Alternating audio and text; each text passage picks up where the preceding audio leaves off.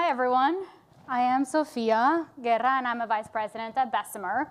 As you may know, outside of our day-to-day investing job, we strive to provide unique insights to founders on how to build transformational companies in healthcare. And over the last 4 years, we've published a ton of benchmarks, both on the financial and operational data on how to build or how to learn from best-in-class businesses in our category.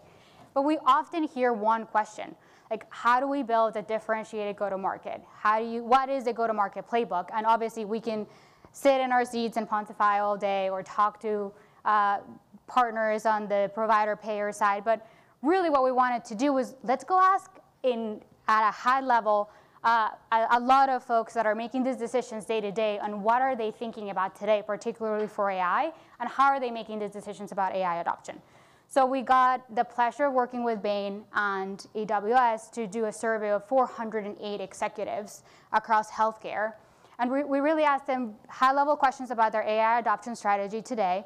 But then most particularly important, we asked them about 59 specific jobs to be done. What are you doing with those jobs? How automated is it? And where in the journey are you to adopting? And most importantly also, who are you partnering with? And how are you thinking about your go-forward strategy? So let me share with you a few of the takeaways from this work. But before I do that, I want to juxtapose the current wave that we're in AI adoption with the previous digitization stage, which is the adoption of EMRs. It took over a decade to get us to nearly 100% adoption or penetration in this curve. But it also required cultural shifts and change behavior. It also required a regulatory catalyst and financial incentives for providers to want to change and adopt their pen to paper to software. But fast forward to today, only 2.5 years after the LLMs became ubiquitous for everyone, 80% of our survey respondents say that they've selected or are in the process of selecting a partner for an AI scribe. This is unprecedented, and no one is paying them to do this. They're doing this because they want to change and they want to adopt this technology. So this is really exciting. So what did we do in the survey, and why are we all here in the room today? We want to understand where are we in the curve of adopting technology, but most importantly, we want to create avenues like this room here to have conversations about how can we collaborate between startups and decision makers and buyers into how best to adopt this technology and make the most of it, make this a reality. So one thing is very clear from this chart is that executives are very excited about the potential of AI. They have high aspirations and high expectations for generative AI in healthcare. Particularly, we can all talk about it's going to save us a lot in FTE costs, in productivity. We can do a lot of administration changes. But most importantly, the high majority, so over 84% of folks, say that Gen AI will significantly transform how we do diagnosis and treatment in healthcare in the next 3 to 5 years. This is amazing. So this is just a quick snapshot of all of the jobs that we tested. We're not going to go into all of these specific ones. You can see all the data in the report. But we asked the executives a lot of things like, how painful is this job? How automated or how manual is it today? Are you thinking about doing something with AI for this job, or are you already doing it? What ROI are you seeing today? And who are you procuring or partnering to develop something with? And you can follow after this to see all of the data from that report, but we're going to cover a little bit of it today. So if we look at where are we in the adoption for these use cases, all the way to the left is not yet started, to all the way to the right, implementation and production. The vast majority of survey respondents and projects are in the experimentation phase. So we have the vast majority of them be in the ideation and proof of concept stage. But the other really cool takeaway from this chart is that providers are leading the charge and have a lot more in POC than in ideation compared to payers and providers and pharma. However, only 30% of these projects are getting into production and scale. And again, providers are leading the way there again. We're seeing the large and mid providers are seeing over 40% of graduation from POCs to scale production. So it's really important to understand what are the bottlenecks to go from something in POC all the way to scaling this.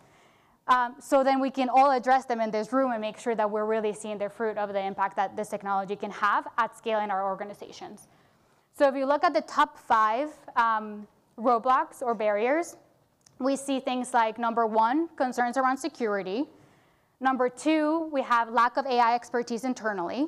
Number 3, we have costly integrations at scale to make sure that these tools are embedded in the day-to-day workflows.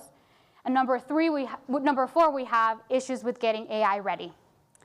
The 5th one is a really interesting one because change behavior really only came up as a top 5 barrier for pharma. It really wasn't a top 5 for payers and providers. Remember the juxtaposition for EHR adoption? So that's a win in my book. All right, something else is important to know. There's a lot of buy-in, and executives are putting dollars where their mouth is. They have big budgets, and those budgets are also growing. Over less than 35% of the respondents said that budget was not an issue to scale into production. And then over 60% of payers, providers, and pharma are saying that their Gen AI budgets are larger and growing faster than IT budgets. Another takeaway from our survey is that the C-suite is in the driver's seat for making these decisions. And this is not just for that generalized bucket of budget that we were talking about. This is also at the use case level. So this is really important for the startup CEOs and founders in the room to really understand how do you identify who the decision maker is for your solution and how to build a relationship with those folks. And then this chart is ISOR, so I'm not going to go through all of the data. But there are a few takeaways that I want to guide you to. This is the question where if you're doing something in Gen AI today or planning to, who are you doing it with? So what partner or development strategy are you taking for that use case? The number 1 takeaway from this is across all of the use cases, only 15% of projects are being done with startups today. We see this as an opportunity, but I think that you need to understand that there's also a lot of other competition out there for development. Primarily, the majority of stakeholders or executives are doing this internally. There's a lot of partnerships with horizontal AI labs and technology partners to do internal development. There's also competition from systems of record and existing incumbents or large healthcare IT companies that are developing these features as part of their existing software that already has distribution. So it's also important to understand how can you position yourself to be differentiated from the existing incumbents. So in our report, we put together a playbook, go-to-market, and how can startups win in this environment. I'm not going to go through all of this. I'll encourage all of the founders and anyone who's interested to read the report. But I want to walk you through a unique data where we combined a lot of the takeaways from the use case at the use case level. Where are we in this adoption? And we created this cheeky concept of the AI DX or the AI Diagnostic Index. This index is composed of 3 different components. Number 1 is the opportunity score. So for a particular job to be done, what is the urgency or the need to do innovation in this particular use case? So this is how painful is it, and it's very manual today. The adoption score is where in the adoption are we, or the majority of folks fall into. That could either be not yet developed anything for this use case all the way to we're in an implementation, and obviously there's a bunch of steps in between. And then the development strategy, which is who are they partnering with to do that development or expecting to do that development with. That could either be your system of record, that could be a startup, that could be internally. So this is important also to understand that competition that we were talking about. So there's a lot of numbers in this slide, and really the purpose of this is really to show you that we've published a ton of data at the particular use case level. But let me convert a lot of this data into this 2x2. So for example, this is all of the use cases for providers that we tested. And on the y-axis, you have opportunity. So low being, there's low opportunity because this is not a pain point or it's very automated already today, all the way to very high. It's like a high pain point and it's very manual. And on the x-axis, you have adoption. Low being not doing anything at all today, high being we're highly adopted and at scale with something. Obviously, we're early in the journey, so we're not seeing that many very high in adoption.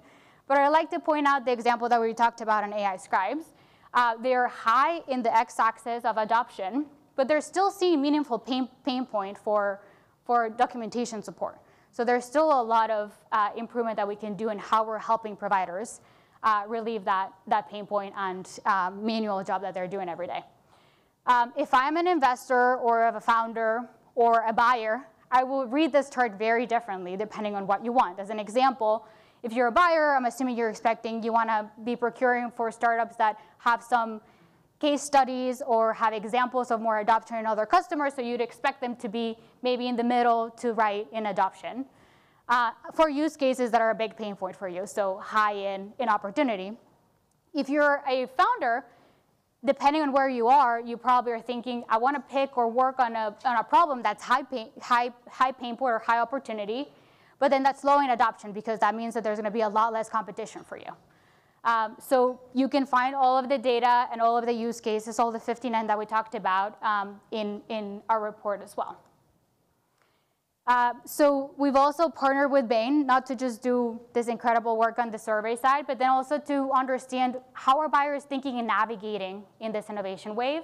And I'd love to pass it on to my friend Eric, who's going to talk a little bit about this. Thanks.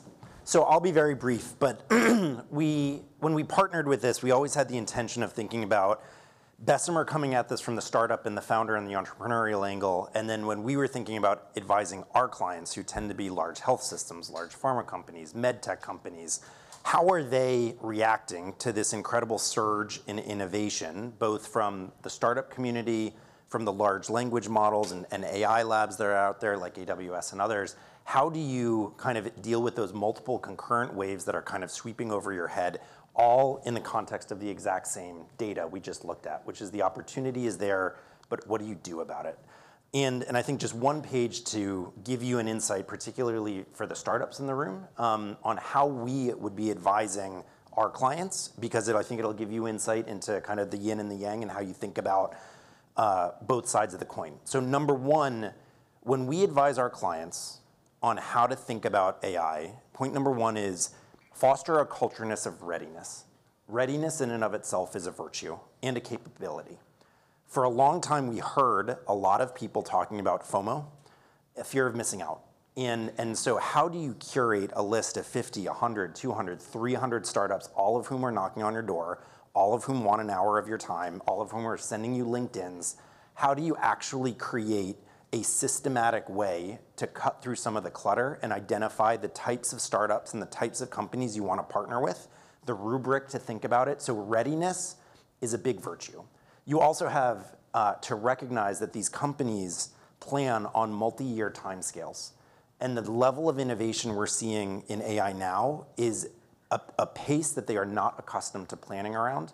Like, when we start thinking about how far AI has come in 1, 2, 3, 4 years, and the fact that investments you make today are more likely than not going to be outdated in 3 years, when you think about juxtaposing that against investments in Epic and other things like that, systems of record that have decade-long timescales, you have to build a fundamentally new capability to wrestle with some of that AI.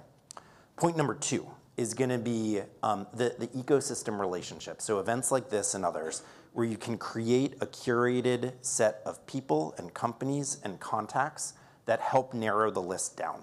So you know of that prior page, the jobs to be done, and where you're going to focus and what you're going to prioritize. What we have found over and over again in the types of conversations we have with our executive clients is this proliferation of 1,000 mushrooms.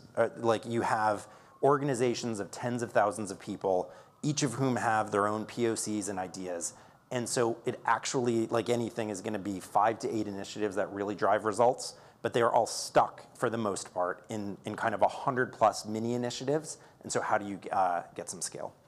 The third thing we say is that the market's moving and your competitors are moving, and so you either need to go on offense or defense. And if you don't believe that AI is a competitive advantage for you, or there's a path to making it some kind of competitive advantage, rest assured your competitors likely are coming to the alternative conclusion. And what does that mean for you? And so when we think about that, it's both an offensive and a defensive strategy. So where do you want to focus and prioritize? What are you going to deprioritize? And how are you going to react and do that? So it's been our great pleasure working with Sofia and the Bessemer team, the AWS team. We hope you find the data interesting. And with that, I will hand it back to Sofia. Thanks, Eric. All right, everyone. We've covered at a high level what we were seeing in the report, but we're really excited to hear what the conversation is after this on do you agree, disagree, and what learnings or best practices do you have to share, and how can startups and buyers collaborate. But with that, I'll pass it and introduce my partner, Andrew Hedin, who will moderate our first fireside chat.